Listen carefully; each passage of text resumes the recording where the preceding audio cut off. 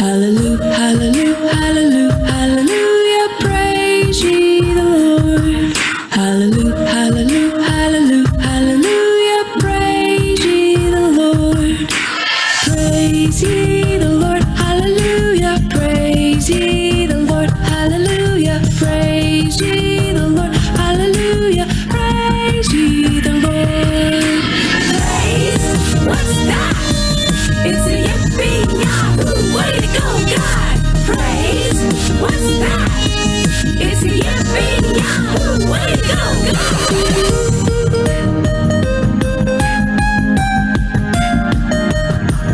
Hallelujah, hallelujah, hallelujah, hallelujah, praise ye the Lord. Hallelujah, hallelujah, hallelujah, hallelujah, praise ye the Lord. Praise ye the Lord, hallelujah, praise ye the Lord, hallelujah, praise ye the Lord, hallelujah, praise ye the Lord. Praise, what's that? It's a yippee yahoo, way to go, God! Praise, what's that? It's a yippee yahoo, way to go, God!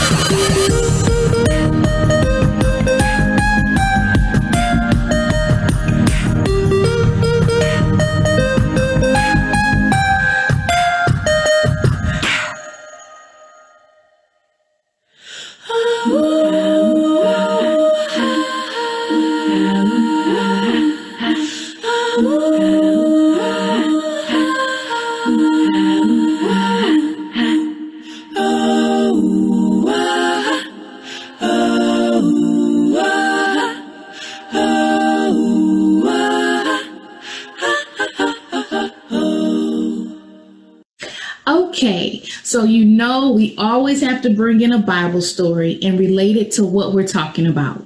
And so our topic is dealing with emotions and our feelings. And sometimes the way we can respond to someone or something can get us into trouble. So this story comes from 1 Samuel in the Old Testament of the Bible, and it is bringing in our friend David, King David again. And he is sending his men to go visit a man named Nabal. Now, Nabal is known to be a nasty, rude man. Have you ever known someone or met someone that just was downright rude or mean? And so in this situation, we're going to find out how Nabal's wife, Abigail, saves him from basically getting hurt by King David's men. So check out this video and we will be back to talk about it.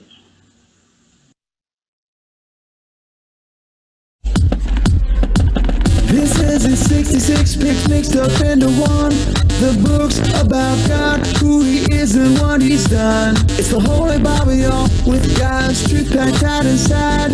It's alive, a prize to hide in your heart and in your mind. Old Testaments are set up for the big event when Jesus crashed the scene with a new arrangement. It's history, his story, whose story, God's story. Oh, the story of how much he loves me. Let him know I'm on the pages, let this show go live. Let his word explode from this video into your life. In the Bible, there was a rich man named Nabal who was known for being rude. Nabal had a large flock of sheep and goats, and a wife named Abigail. Unlike Nabal, Abigail was known for being sweet. Hi. Not far from where Nabal and Abigail lived, King David and his men were camping. David needed some supplies, so he gathered some of his men to send to Nabal's house. He told them to greet Nabal with kind words, and Nabal should return their kindness. So the men went to Nabal, greeted him with nice words, and asked him for some supplies. But Nabal was nasty. Go away! He shouted insults at them and told them to leave.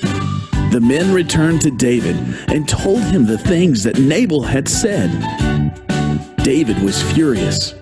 He told his men to grab their swords so they could get even with Nabal. Meanwhile, back at Nabal's farm, Abigail heard how poorly Nabal treated David's men. Oh no! She knew her husband's bad attitude could mean trouble for them, so she gathered food and supplies and loaded them up on donkeys. David and his men stormed through the desert, ready to get revenge on Nabal. Suddenly, they saw someone approaching. It was Abigail. Abigail bowed down to King David and begged him not to hurt Nabal. She asked David to stop and think before he acted out of his anger. David took a deep breath and thanked God for sending Abigail to calm him down. David accepted Abigail's gift of supplies and went home, instead of doing something he might regret later on. Hooray! Because Abigail asked him to think about forgiveness, David chose peace instead of anger. So that was a pretty interesting story. We see how David was extremely mad at Nabal for the way that he spoke to his men. I want you to think about, has there ever been a time where you became so upset that you thought about doing something that could end in getting into a whole lot of trouble? Some bad consequences could happen as a result of your actions. Well, this almost happened to David, but the thing that saved him is that Nabal's wife, Abigail, was able to calm King David down. And just like King David, we also need to learn how to take a minute to step back and not react because of our emotions or feelings. King David did not allow his emotions to take control.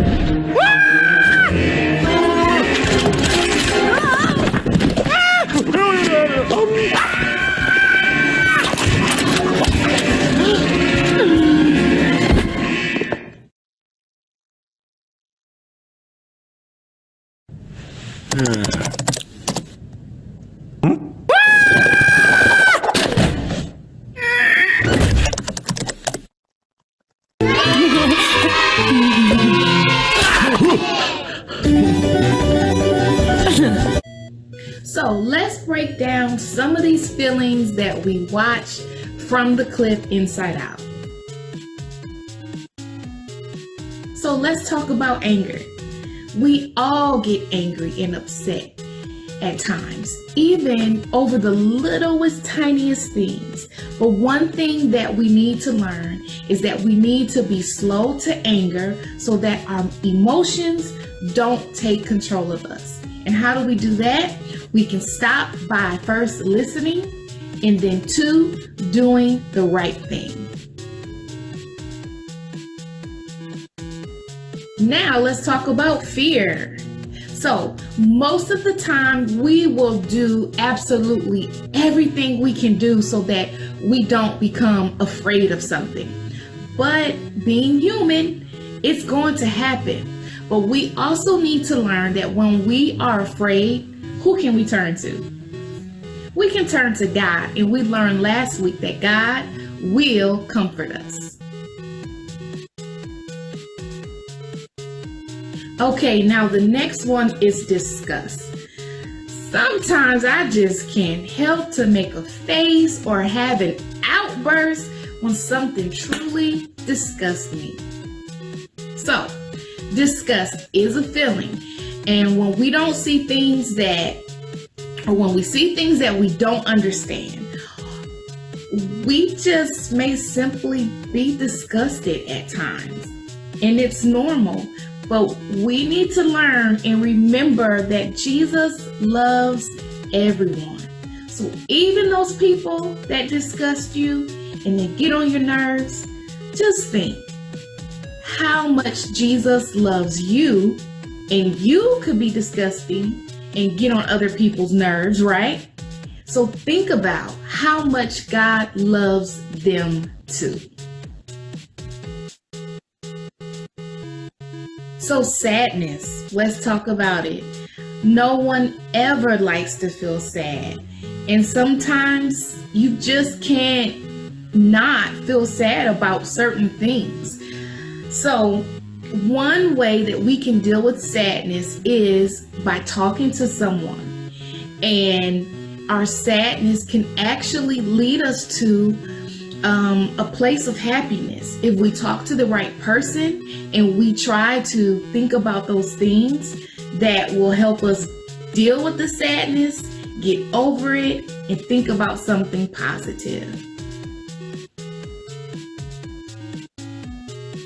Joy is the last feeling that we're going to talk about, and we learned last week that this is like the best emotion that we can ever feel.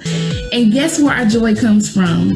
It comes from Jesus. And so a lot of times when we feel anger or we feel sad or disgusted, when we go to Jesus, Jesus can fill us with joy inside that will make everything turn out just right. It'll be like a celebration. And so one thing that I like to do when I'm joyful and happy, I like to dance. So let's play this song, listen to it, and let's celebrate how much Jesus loves us. Philippians 4:4. Rejoice in the Lord always. I will say it again. Rejoice! Let's do that again. Philippians 4:4. Rejoice in the Lord always. I will say it again. Rejoice!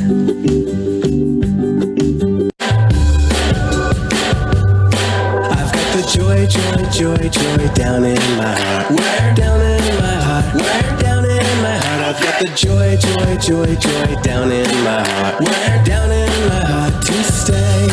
And I'm so happy, so very happy. I've got the love of Jesus in my heart, down in my heart. And I'm so happy, so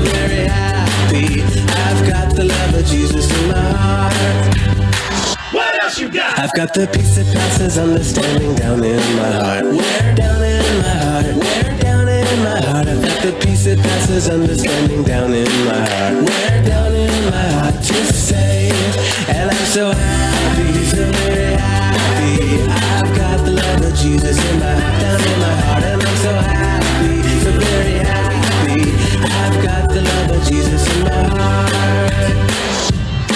I've got the wonderful love of my blood reading away down in the depths of my heart. Where down in the depths of my heart? Where down in the depths of my heart? I've got the wonderful love of my blood reading away down in the depths of my heart. Where down in the depths of my heart to stay, and I'm so happy.